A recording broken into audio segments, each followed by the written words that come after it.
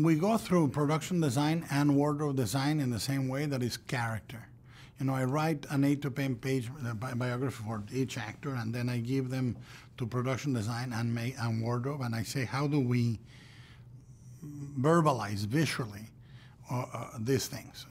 Like Lucille's costumes are really tight, like a cocoon, you know, and Edith's have this sort of butterfly wing type of shoulder pads, and Thomas's and Lucille are wearing 10 years older clothes than any other character.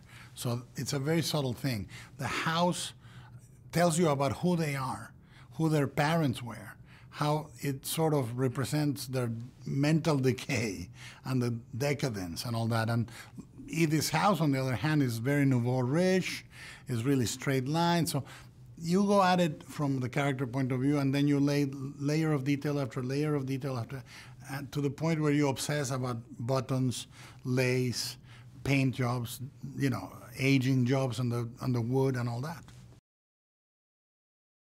It's important, for example, to have the real house, but it's also important to have the real ghosts.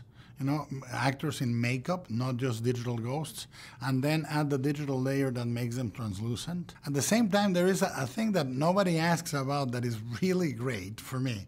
When they push Mia from the top floor, it's a spoiler, but what the hell. You know, they push her. We really pushed the actress. And we did it for real. Again, I didn't want to shoot her against green screen, so we did it for real, and it was quite elaborate to see her fall. And I think anytime you can give an audience the clue that things are real, that the mansion exists, that this is real, the machine is real, is good.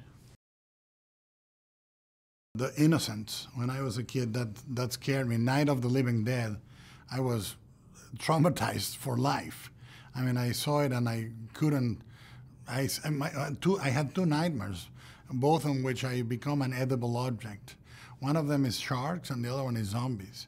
And they always catch me at the end, and I wake up right with the first or second bite. Lately, I love Babadook. I love It Follows. You know, some of the smaller movies have a very kinky, off-kilter kind of universe that I find especially effective. I think that I always will hold a secret moment that was the last day of Cannes, when Pan's Labyrinth, and the press had left, most of the press had left. It was the night we showed it, and all of a sudden we went into a 25-minute standing ovation. And it's 25 minutes. This is what takes me to go from my house to work. And it started really uncomfortable, like 5 minutes in. I started like clowning around and saying things.